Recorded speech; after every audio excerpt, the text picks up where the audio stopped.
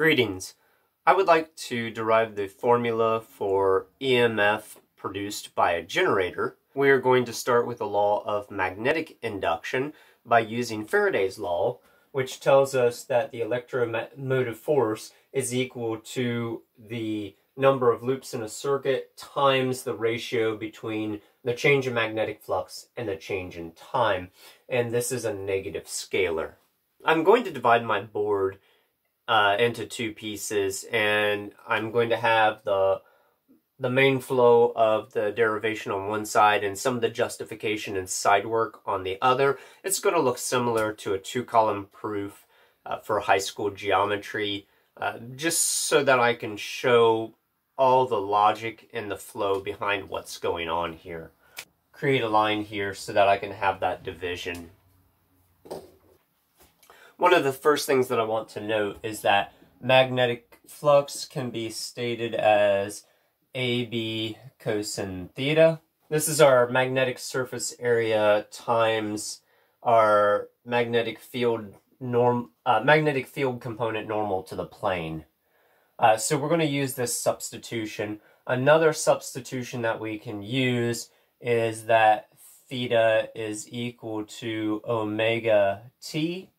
So omega is our angular frequency of rotation of the loop, and then t is time. So these are the two substitutions that we're going to want to use in Faraday's law here. So a rewrite looks like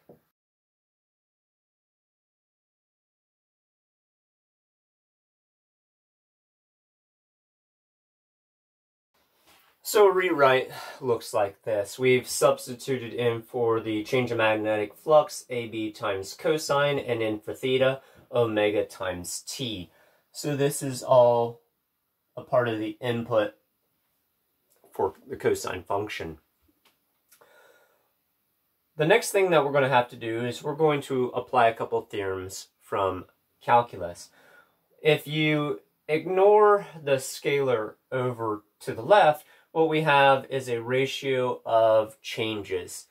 And this, in the numerator here, is a continuous function. It's a cosine function, and we just have this scalar multiplier on the outside.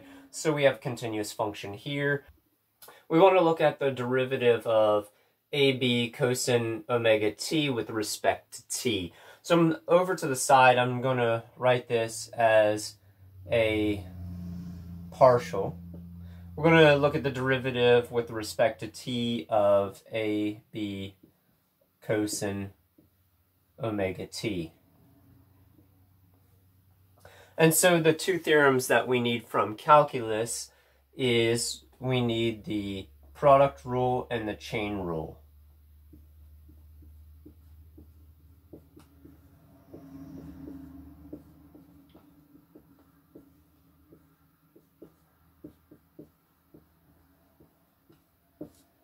So these are the two theorems that I'm going to apply. So first of all, when we look at this, we have AB times cosine omega t. So we need to use the product rule here. So the first function times the derivative of the second function, derivative of cosine, is negative sine.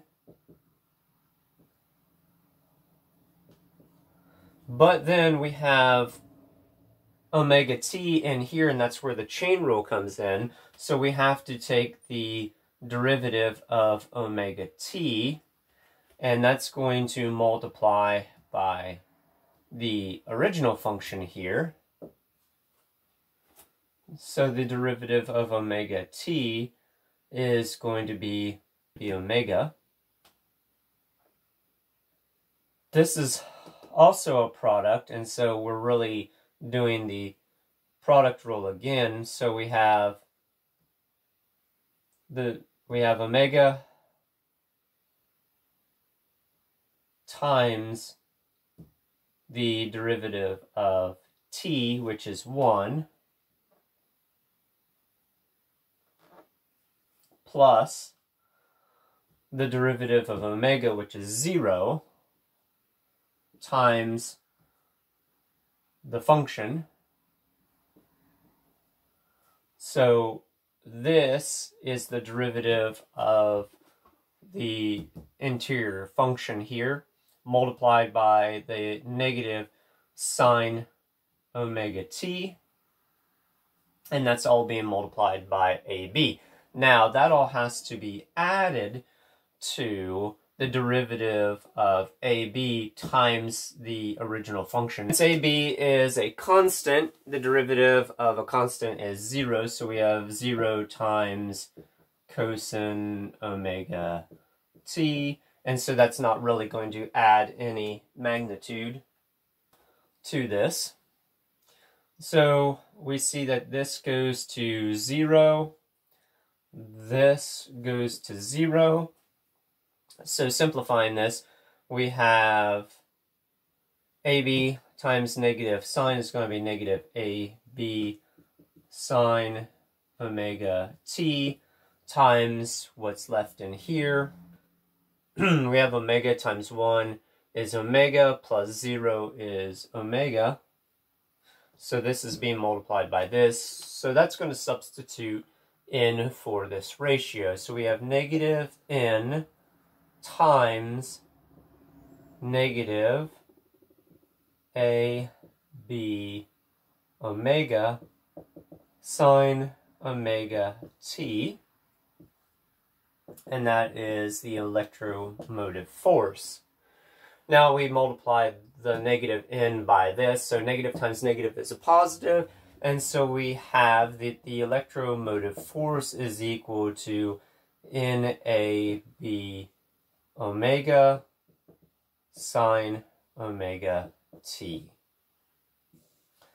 And this is the electromotive force produced by a generator.